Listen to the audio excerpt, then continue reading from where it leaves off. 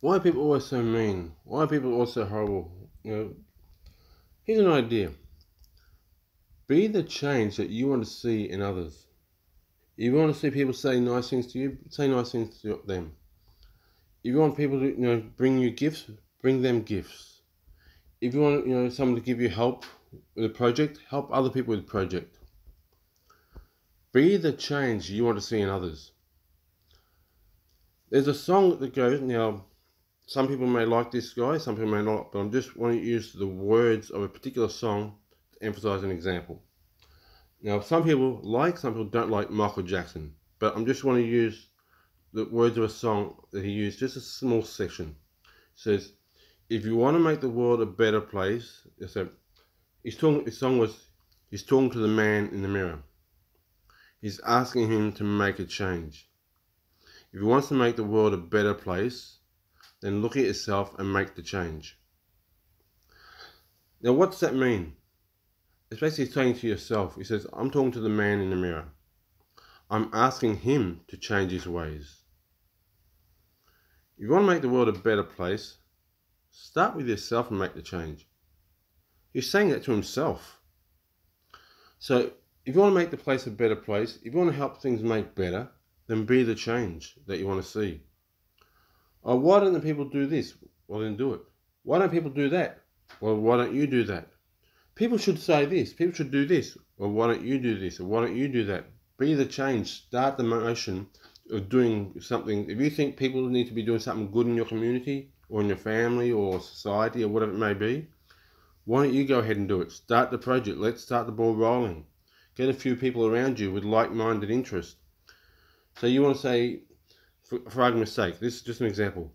Why all these lawns on the nature strips all along? The homes and gardens in the houses are all beautiful, but the nature strips are terrible. The grass is all grown, trees are all overgrown. Well then, why don't you get your lawnmower and start mowing? Why don't you get your hedge clippers and start trimming the trees? That's just an example. And talk to other people. Says, look at all these grasses overgrowing. Look at the trees overgrowing. We should get some lawn. I mowed, my whole street, or half my street, or next door neighbours, whatever it may be. So if you can get people say, well, that was an idea. That's a good idea. I might join you with that one, and they start helping mowing the lawns of other people in their local areas, and spread the word. So if you want to see some good things happen, step out in faith. Pray to God. First, pray to God. Seek His will. Is this His will for your life? And then if you share it with other people, and if people like the idea, get on board with it, start a little group, mowing lawns, start a little group, trimming hedges. Be the change that you want to see in society. Bring people around you who have shared that same vision, who support and encourage one another. If you want to make the world a better place, look at yourself and make the change. And this goes the same with relationships.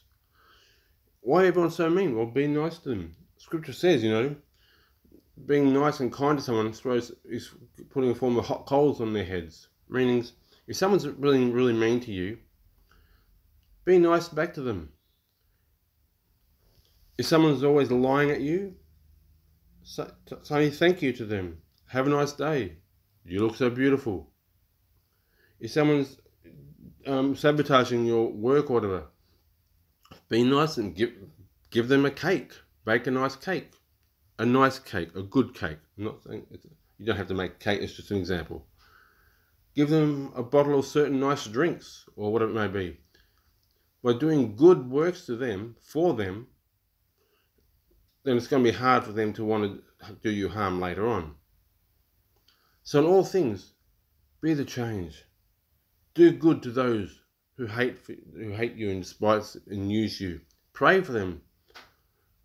If you've got a boss that's being abusive, although a lot of people don't have work these days, but the principle's the same. Pray for them.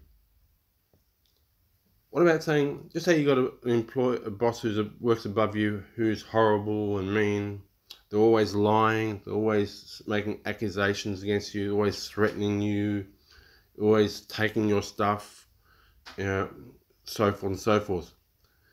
What if you were to pray for that person who is being so horrible to you? Say, oh Lord, please give them a better job in another place that they'll be happy with. Please give them a better job at another place where they'll be happy with. Now, you haven't condemned them. They're being horrible to you. You're being nice back to them. And praying to them, you're saying, Lord, give them a better job that they'll be happy with at another place. Can you imagine that? Now, if that were you, and that person, you could be praying to them, oh, may they fall over and break their neck. But what if that were you? Would you want to be falling over and breaking your neck because someone didn't like you? Can you imagine something you do and say someone else does not like? They hate the way you do things, or things you say, or the way you dress, or the way, whatever it may be. And they say, oh, I hate that person so much. And they say they would wish that you'd fall over and break your neck. You would not want that. I would not want that. Therefore, in likewise, why would you impose that upon someone else? Why would you speak curses to one another? Why would you speak curses to anybody? So pray to God for blessings in their lives. Pray to God that they'll be blessed. For example, if someone's horrible to you and they live in your area, may they find a new home, may have the desire to live in another suburb or town in a better place where they'll be happier, where they have a better house, better views, better environment. So just say you got a horrible next door neighbour and they're always throwing junk over your fence or whatever it may be, as an example. May they find a better place they would rather live somewhere else, in a different state or different side of the state or a different suburb. Ask for blessings and not curses.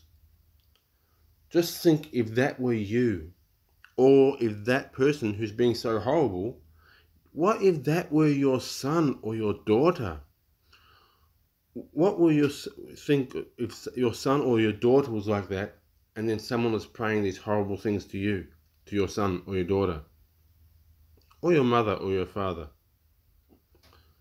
So be the change. Speak good things to people. Do unto others as you'd have them do unto you. Treat others the way you would want to be treated. If you're on the receiving end, what would you want them to be saying about you? If you're on the receiving end, what would you want people to do for you, or say to you, or think of you? Then do the same things for them. Mow their lawns, make them a cake, buy them a nice bottle of drink, compliment them. You have beautiful hair, you got beautiful eyes, and not sarcastically or anything like that. Don't be condescending. Do it all in sincerity and truth. If they're horrible to you, try to find something that's nice about them. You know, I honestly think the way you style your hair is very nice today. Or the food, I like the food you make. That looks very nice. How did you make that, or where did you buy that one? It's a very good.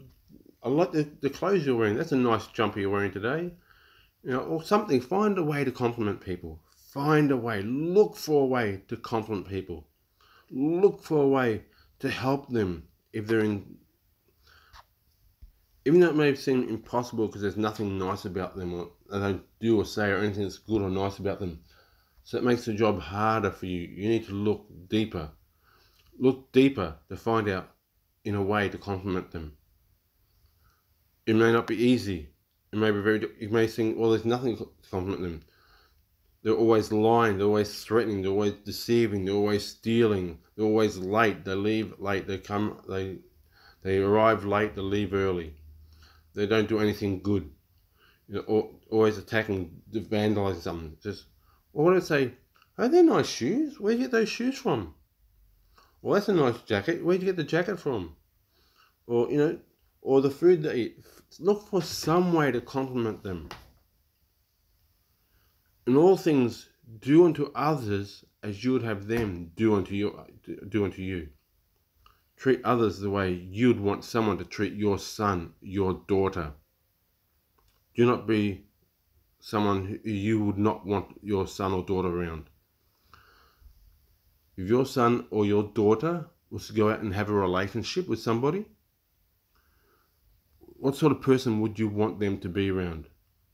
And be that kind of person to them. Not to have a relationship with them in that way, but you can be the living example of what sort of person that they should go and look out for.